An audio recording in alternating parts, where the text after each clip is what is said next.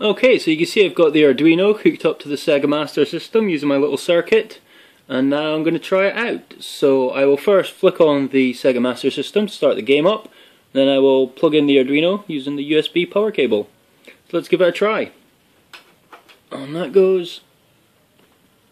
Yep. On that goes, and plug in. Okay, so the Arduino is going to wait for 10 seconds for the boot screen to finish, and then it's going to hit the start button. And there we go, and then wait a couple more seconds and start playing.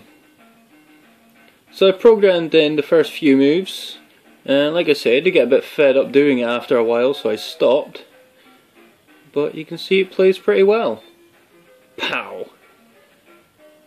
Down to about there. That's where I stopped programming it in, and because it's in the loop function, it just goes round and starts again.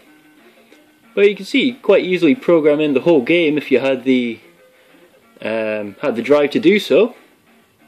And you can play the Sega Master System with your Arduino. You could of course also hook it up so that you can control it straight from the PC using the serial in and stuff like that. Yeah, lots of fun things you can do there. Alright.